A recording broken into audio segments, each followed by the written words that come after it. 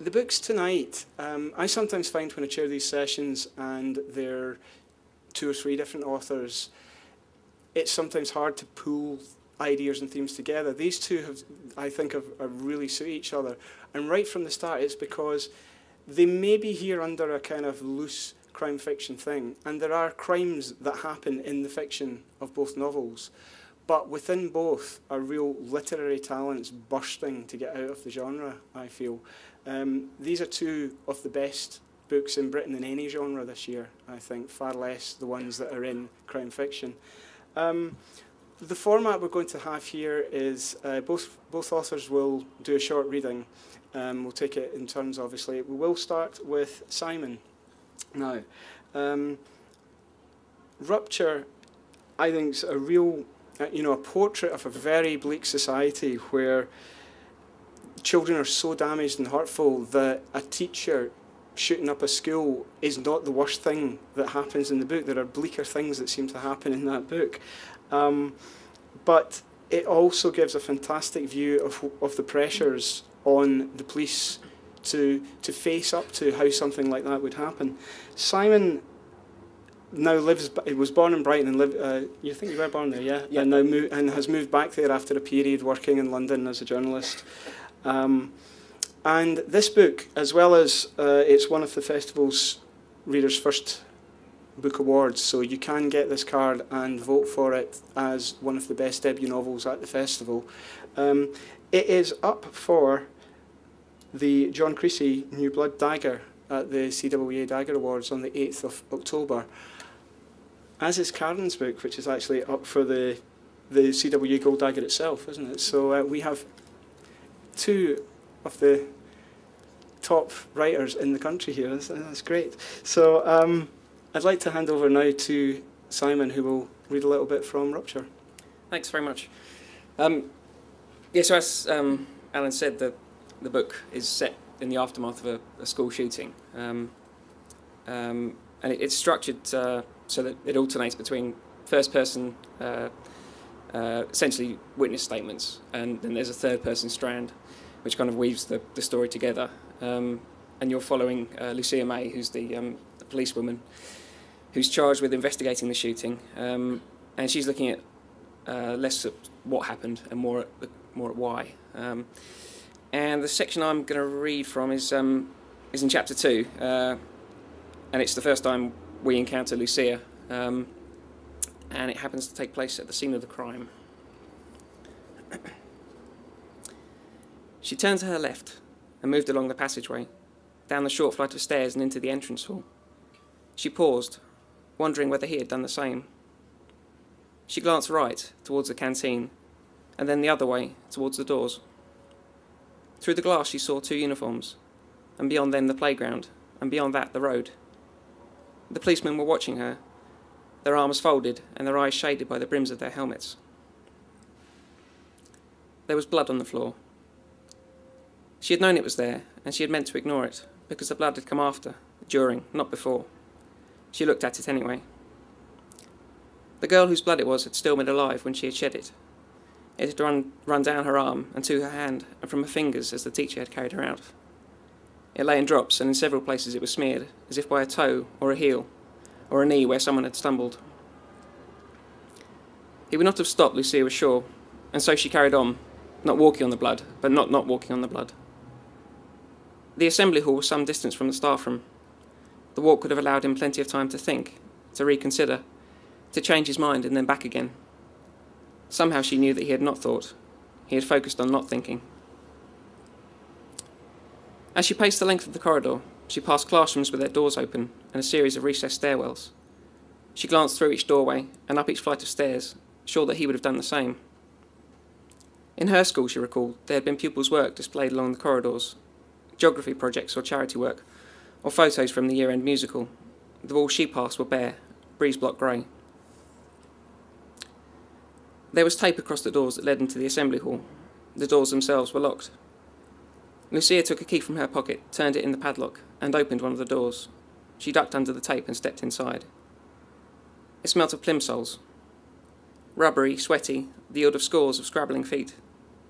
The assembly hall, she knew, doubled as the gym. There were climbing frames, folded to the walls and locked in place. She shut the door behind her, just as he had done. He would have looked to the front, she assumed, at the stage and whomever had been speaking. The headmaster, Travis.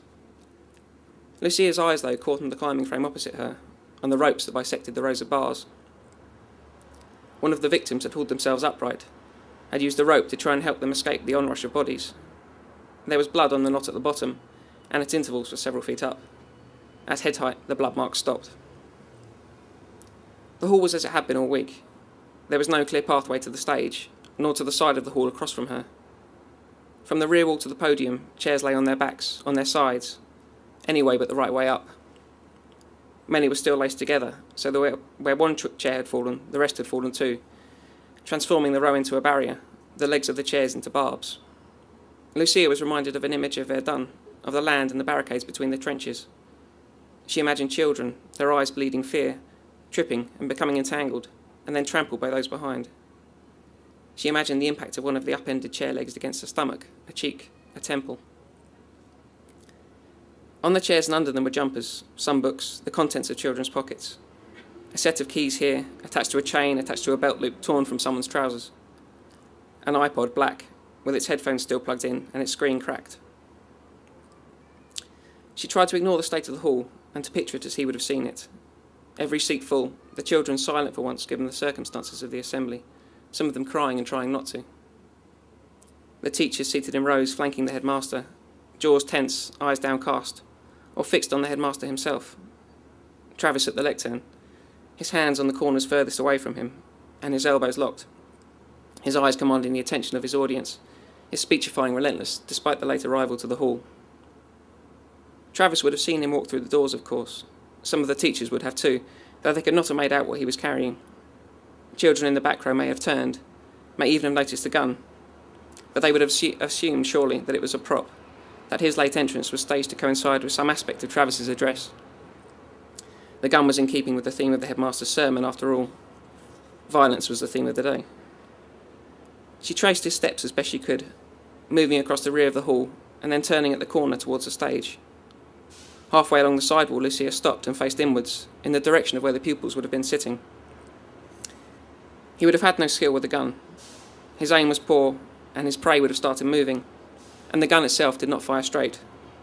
So Sarah Kingsley, aged 11, was the first to be shot. As it turned out, she was also the last to die.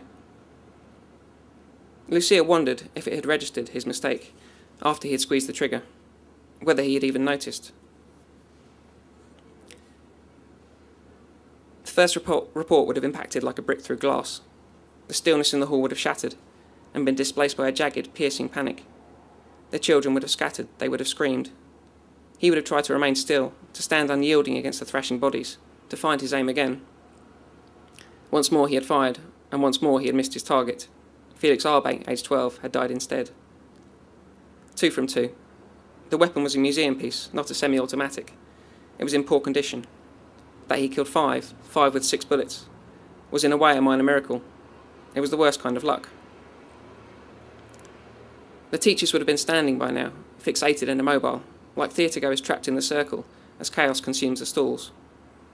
They would have seen him fire for a third time, and they would have seen the third child fall.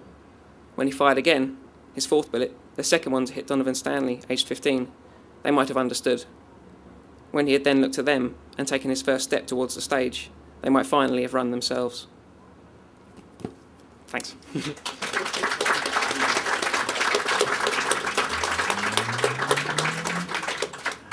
Simon, it's something of a cliche to say there's 2 sides to every story. I think what you show is that no matter how many people you ask about an event, there'll be as many sides to the story as people that you ask.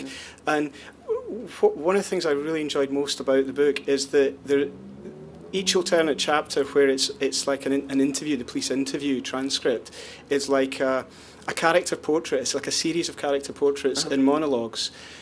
And then the other chapters are the ones that are kind of the police trying to put together how something like that could have happened, which is the forward drive of the narrative. I was just wondering, how did you land upon that as the way to structure it and not just to do a straightforward A to B investigative novel? Yeah, well, I wanted the reader to to go on the same journey that Lucia goes on in her investigations. As you say, everyone's point of view presents a different version of the truth, and Lucia trying to get to the bottom of the crime and why it happened. She has to interpret from all these different statements where the truth actually lies. And I thought it would be intriguing or challenging for the reader to have to go on the same journey. And it was fun to write from that perspective as well. Initially, I thought about trying to structure the book entirely through first-person narratives, but as you say, I think the third-person strand kind of helps to weave it together. Yeah, and because the other interesting thing is that very quickly I found my sympathy was with the killer. Yeah. That there's a real sense of bullying at work going on there. A lot of factors, the way the kids are reacting to him as well. But you start, if not sympathising, at least understanding why this guy has cracked. And obviously, since the book's come out, that has become totally different in this country because of what happened with Raoul Moat and sites on Facebook showing, kind of crazy sympathy for him. And I wondered, if the book had been published 6 months, or supposed to be published 6 months after it was published in January, if the publishers would have kind of held back a little bit, because I even remember that the week the Moat shootings happened, there was a film in the cinemas called The Killer Inside Me, which opened virtually the next day. And at the Herald newspaper, the night editor dropped the review of the film because he didn't want to have something saying The Killer Inside Me on the same pages as this thing. So there was this strange sensitivity. So were you really wanting to build up a sense of sympathy, or is sympathy going too far for the killer? No, I think you can have sympathy for someone like Samuel in the book or Raoul Moat without necessarily condoning their actions. I think that's what Lucia struggles with in the book, and I think also with fiction, it's one of the things that fiction can do so well that it's hard to do in newspapers and fiction reports, non-fiction reports. You can look at areas and issues that are very sensitive, and people do sort of kind of shy away from that kind of harsh truth that may lie behind an incident like occurs in the book. But yeah, no, I definitely wanted the reader to feel a sense of sympathy, but as I say, that doesn't mean that you have to agree with what Samuel chose to do. And one of the things, again, that's different about it is a policewoman, and that's very key to it because of the sexism she suffers at work.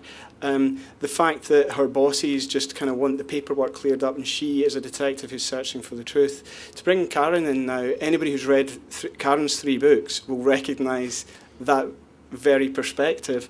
Karen, of course, has done 3 novels now: Twilight Time, After the Fire, and now Shadowplay, which, as I said earlier, is up for probably the key crime fiction award in this country. So mark in your diaries October the 8th and check the paper the next day to see if these guys have both won it. So Karen, as you possibly know, was a policewoman who worked with A Division in Glasgow, right in the centre of the city, and after I think 5.5 years left to have a family, and has since worked with the council and is now, I think, the heir to Ian Rankin up here. If you want somebody who can get the psychology of characters and give you a great narrative as well, this is your writer.